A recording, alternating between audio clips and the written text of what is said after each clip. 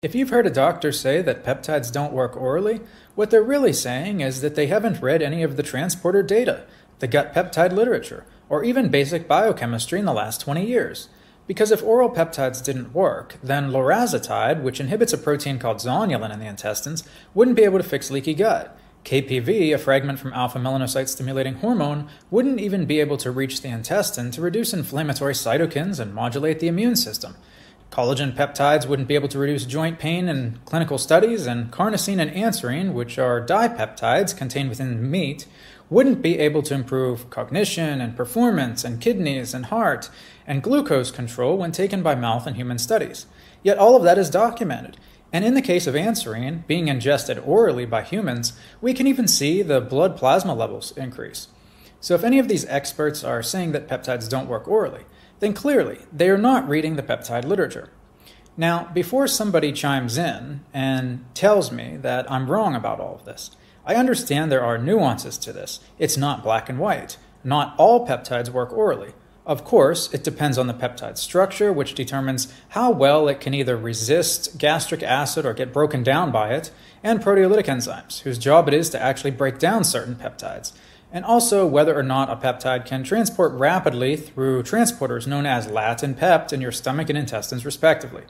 It all depends on the peptide structure, including its size. So when someone says small peptides can't be absorbed, they're basically announcing that they don't understand LAT and PEPT biology whatsoever. There was a great study by Professor Khavinson's team who did molecular modeling on 26 ultra-short bioregulatory peptides. They docked them against LAT and PEPT transporters. They compared them against several thousand other di- and tripeptides in the literature. And what they found was that most of them had poor affinity. So even a lot of small peptides don't get uptaken easily.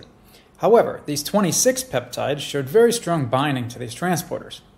Now the next claim is that stomach acid destroys all these peptides so that nothing survives.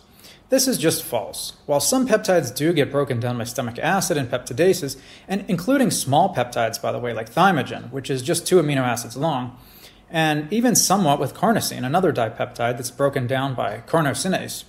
There are others like anserine, which is a dipeptide like carnosine, but with a methylated structure, are able to resist the breakdown so well that their increase is actually detectable in human plasma after injection.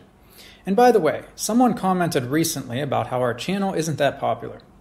Yeah, sure, we don't have the largest microphone in the world, and honestly, I actually hate making these videos.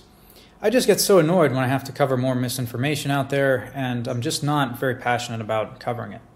But most of my time is also spent actually helping clients and building courses and writing books.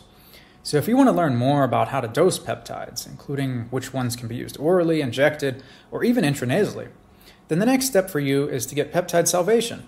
It is the largest and most scientifically accurate peptide book ever written, and it covers 112 peptides. Now, if you want our citation list, this covers 1,100 scientific studies for our book and our flagship course, Peptide Mastery, and I recommend that you check that out if you're interested in scientific proof and accuracy.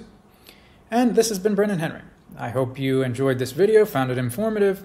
If you hear any peptide influencers out there claiming that peptides just do not work orally without providing any nuances to their explanation, then I suggest you don't listen to anything else they say, because it's probably going to be misinformation and demonstrates a clear misunderstanding and lack of understanding, really, on how peptides actually work. So, I hope you have a great rest of your day, and thank you for watching.